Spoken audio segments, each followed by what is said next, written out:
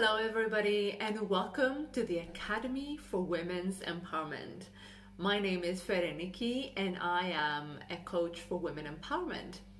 This channel is all about helping women to believe in themselves and believe that they can be, do and have anything that they really want. And I'm going to put up new videos every Wednesday and Friday, so make sure to subscribe to get notified. The subject for today's video is how can we make ourselves happy? It's a question that we probably have spent a lot of time thinking about, and I probably have done that too. And I have 4 ways that I can share with you today on how to make ourselves happy.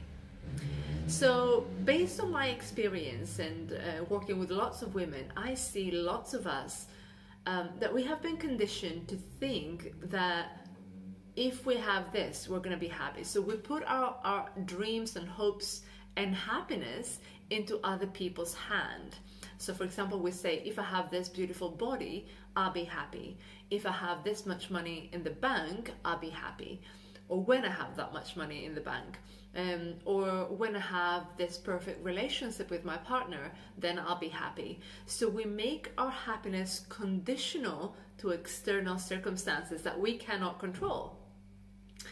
So the first step is really to take our power back and stop victimizing ourselves and really make ourselves the captain of our life, and realizing that we are the only ones responsible for our own happiness, right? That's the first and most important step, that we are responsible for our happiness.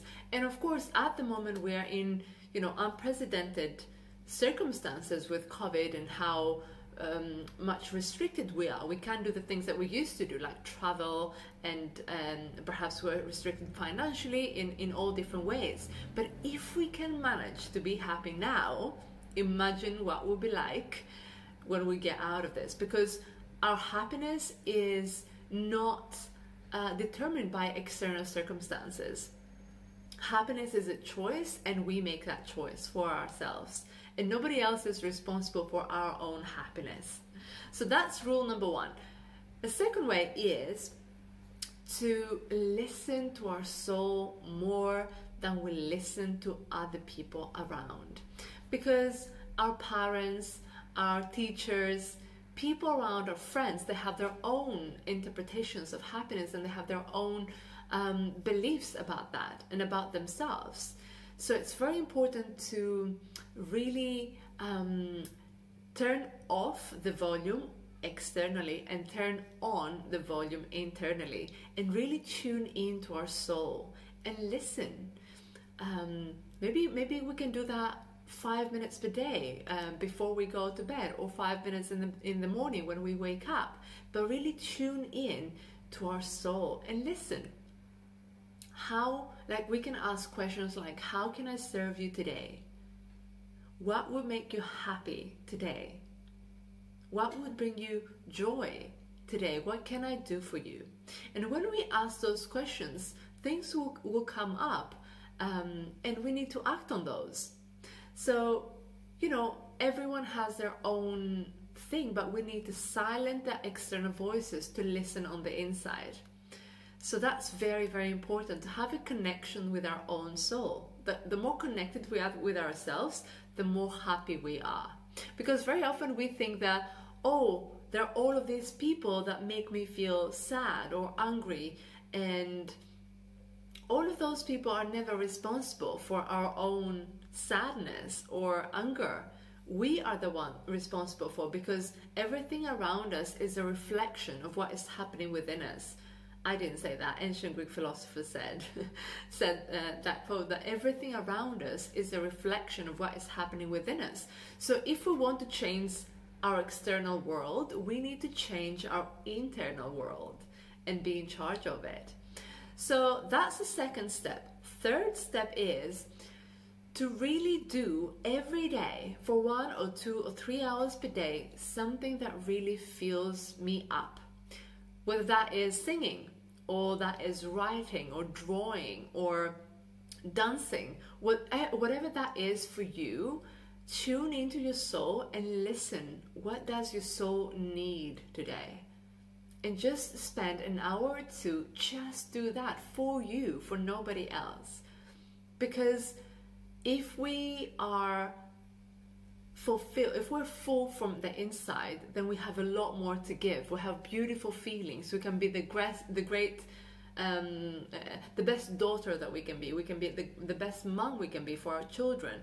But if we don't take the time to really feel good from the inside, then we have nothing to give to other people. And then we go into this downward spiral of misery and anger and sadness. And of course, it's normal to feel like that every now and then. But if that is a habit, if that's an emotional place we go to, then this is not a healthy place to be in the long run, right? So yeah, choose something that really lights you up, that really makes you happy and joyful. For me, is reading philosophy or reading self-help books makes me happy. Creating videos makes me happy about these topics. So yeah, take care of yourself from the inside by doing something that brings you joy. So that was the third thing. And the fourth thing is to really be grateful every day, because it is normal to have this, we all have this part of human nature, which is the ego, right? And the ego is never, ever satisfied. The ego always wants more money, more fame, more success, wants more love, but it comes from an ego place, and it's not healthy. So we need to understand that. Put that aside, understand it, but put it aside, not spending too much time with that, and really focus on gratitude. Because we have a lot more than other people do.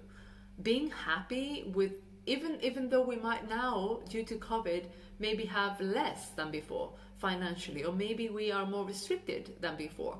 But if we really get to enjoy every day, if we get to enjoy the morning that the sun is rising and we are still alive, and we get to be part of this incredible time in history of humankind, it's what a gift that is, right?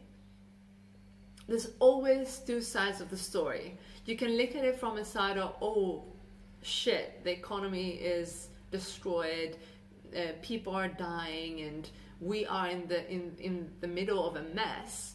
Or you can say like, whoa, we're in the middle of transformation, and humankind will never be the same again. Will never be the same again after this whole COVID situation. So it really depends on which lens we look at it from.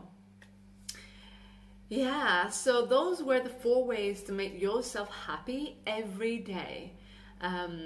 So if I can summarize it all again, so the first one is to really take responsibility for your own happiness, and don't give your power away to other people or external circumstances to make us happy, rather than being ourselves responsible for our own happiness.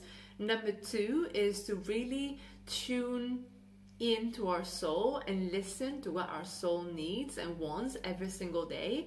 Number 3 is to do something every day for 1 or 2 hours that really makes us happy and joyful, whether that is painting or dancing or writing. And number 4 is to be grateful and keep a gratitude journal every single day. Find something to be grateful for. And I know this sounds cliche, but it's like so important, because there are other people that have a lot less than we do, and there's always a space for gratitude. There's always space for love and happiness, and we are all capable of bringing that energy into our lives. So I hope you found this video very useful and valuable. If you did, please like this video and subscribe to my YouTube channel. I upload new videos every Wednesday and Friday, all about women empowerment. So, and also I have a group, a free group, Facebook group, that is called the Academy of Women's Empowerment, and you can join for free. So See you all very soon and have a wonderful evening.